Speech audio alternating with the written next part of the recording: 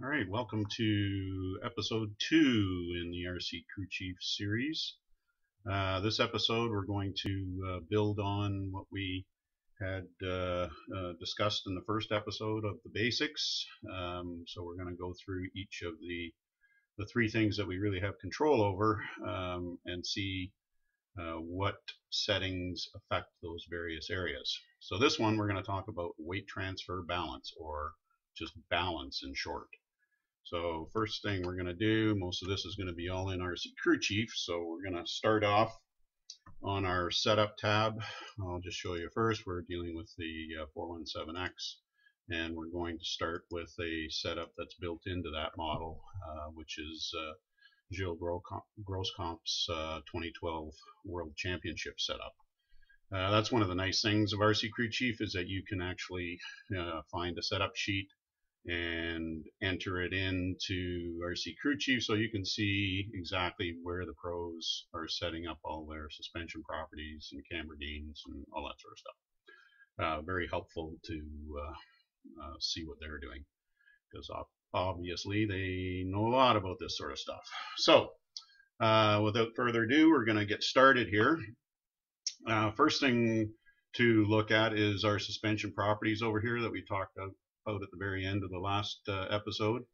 So we've got our roll centers, ride stiffness, ride frequencies. One of the main things for weight transfer balance is the chassis roll stiffness. So you can see here that the total roll stiffness is very close.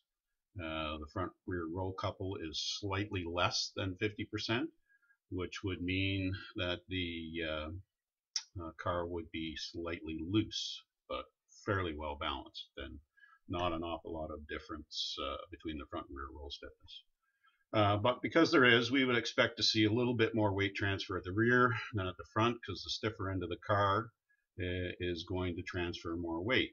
So let's just switch over to our handling tab here and have a look at that.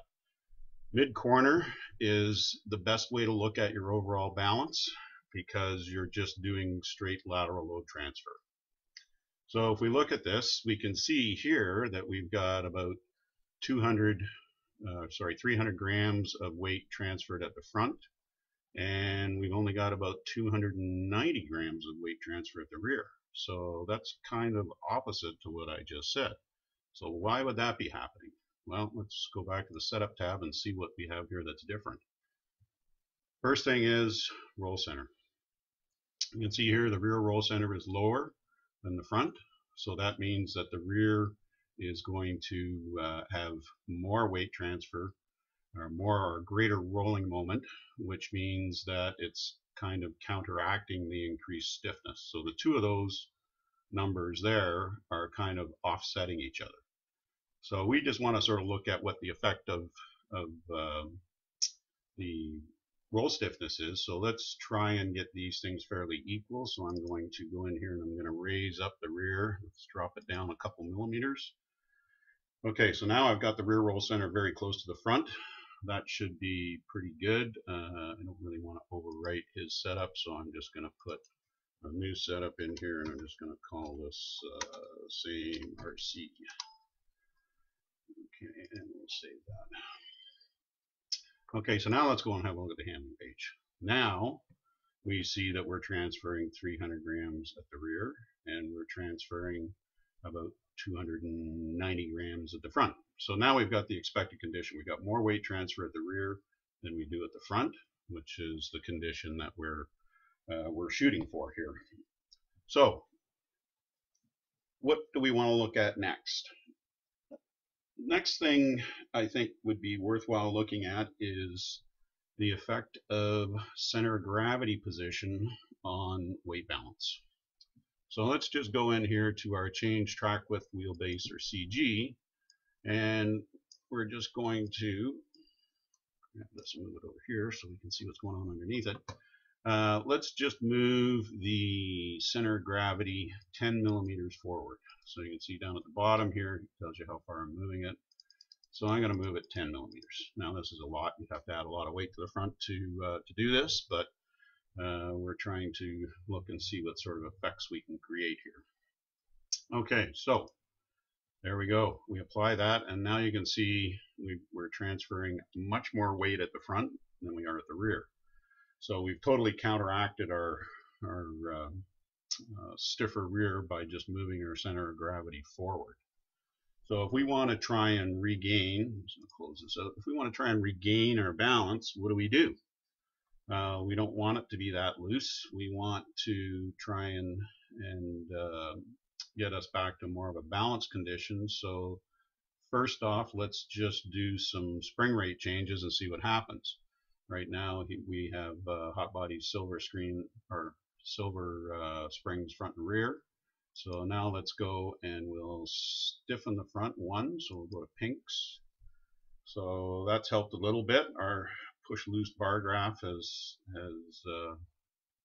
reduced a little bit, but we still need a little more. So let's do a spring rate change on the rear, and let's go one softer on the rear. Or yeah, sorry, one softer on the rear. So let's go to blues on the rear. And there we go. All right, so now we have regained our balance. We're neutral at mid-corner, even though we've moved our center of gravity quite a ways forward. So what else can we do here? We could do this some other different ways. Let's go back and put these things back to where they were. So we had silver and silver. So we could do this with shock angle changes. So let's look at shock angles. So we want to stiffen the front. So if we stand our front shocks up, that will stiffen the front. So let's apply that. And we're close. We just need a little bit more. So we can't really do anything else here with just shock angles to stiffen the front. So let's look at the rear again. So let's go to the rear shock. And we've got the shocks laid down as far as they'll go in the rear. So the only thing we can do here is we can start moving our lower mount inward. So let's move it in one spot. So let's soften that up 5%. Apply that. And now you can see we're back where we started from. So we've got a balanced condition again. Now, let's do one more thing. Let's see what we can do with anti-roll bars. So let's go back to our shocks and put them back where they were. One important note here is you see the red circle. That shows you where the position is set on or in the current setup. So it makes it a little easier to get back if you want to look at different options here. So on the front, see, here's our red circle there, so that's where we want to put it back to. Okay, so we're back where we were. We're on the loose side here again. So what we want to try and do now is see if we can get rid of this with anti-roll bars. So we have anti-roll bars enabled front and rear. So we want to stiffen the front, so let's go to a stiffer front bar. Okay, we're close, but not quite there. We've already got the softest bar in the rear, so let's just disconnect our rear bar. And there we are. Not 100% there, but pretty darn close. So there you go. You can see that the three things that affect your weight transfer balance are the roll stiffness, which is controlled by your spring rates, your anti-roll bars, and your shock angles. And you can manipulate all three of those in RC Crew Chief and see what the effects are. The other thing that affects your weight transfer balance is your front and rear roll center heights. And lastly, the fore and aft CG positions affects your weight transfer balance as well. So that's it for episode 2. I'm trying to keep these as short as I can. So subscribe to the RC Crew Chief channel on YouTube, and you'll get notices when I get new episodes up. And I'm going to try and keep doing this on a very regular basis every day or so, or 2 days hopefully. Stay tuned.